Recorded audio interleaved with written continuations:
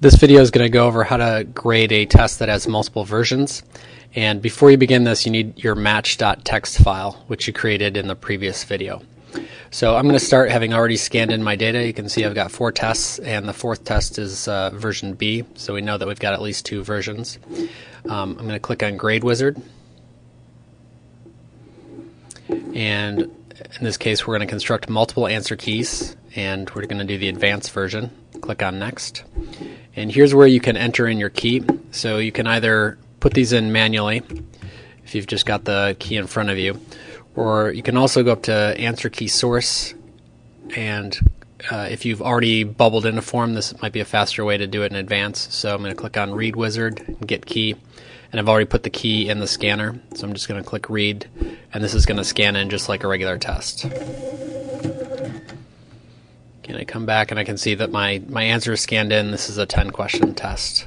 I'm going to click on Next and just make sure that it's grading questions 1 through 10. That looks good.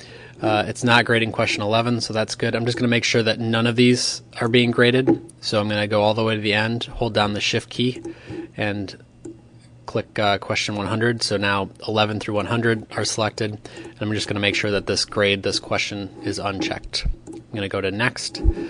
For the grading scale, this is just for labeling grades within Remark. You're always going to have the raw score later on to assign whatever grade you want, but I'm going to use the general scale with pluses and minuses. And click Next. And now we've put in the answer key for version A. Now we need to use that match.txt file to show how version B relates to version A, essentially which question from version B corresponds to which question on version A. So like I said, the answer key we already put in was version A, so we're going to select that. Now I'm going to click on Import and go find the match.txt file that we created. So that was on the desktop in the example test folder, match.txt. And you need to make sure to click first column contains version identifier and click OK. And so when that imports, you can now see we've got another version over here. So this is version B, this is version A. And so what this is saying is, for version B, the first question corresponds to question 6 from the original version, version A. The second question on version B corresponds to question 10 on version A. And as long as that looks good, we can click on Next. Don't have to do anything here or here, so we can click Finish. And you want to make sure to save your answer key for later.